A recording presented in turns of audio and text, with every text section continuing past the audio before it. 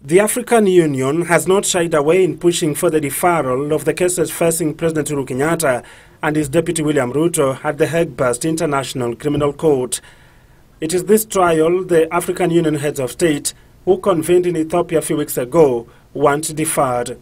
Apart from citing the region's stability and insecurity threats, the leaders also took issue with ICC, saying it was only targeting Africa.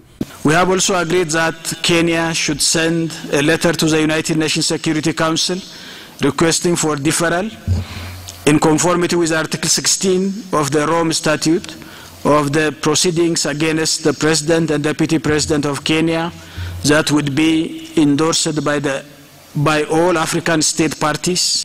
A preposition former U.S. Assistant Secretary of State for African Affairs, Dr. Jendayi Frazer, concurs with. It's about changing the international system so it treats everybody fairly and equally. So I think the African Union should be making its judgments as it is in light of Africa's place in the world today and trying to create an international system that is responsive to all of the nations and all of the people, not just an instrument of Western power.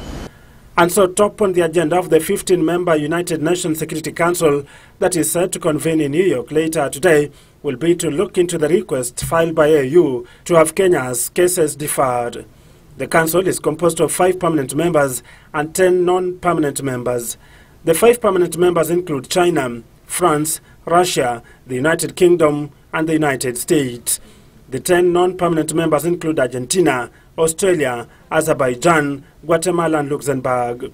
Others are Morocco, Rwanda, Republic of Korea, Pakistan, and Togo. For the AU deferral request to sail through, 9 members have to vote in its favor. But the situation becomes complex when it comes to how the 5 permanent members of the Council, which have got veto powers, cast their vote. Should any of the 5 members, namely the US, the UK, Russia, China, Britain and France, vote against the EU request, the deferral will be deemed to have been defeated. I think of the 5 members, China and Russia will vote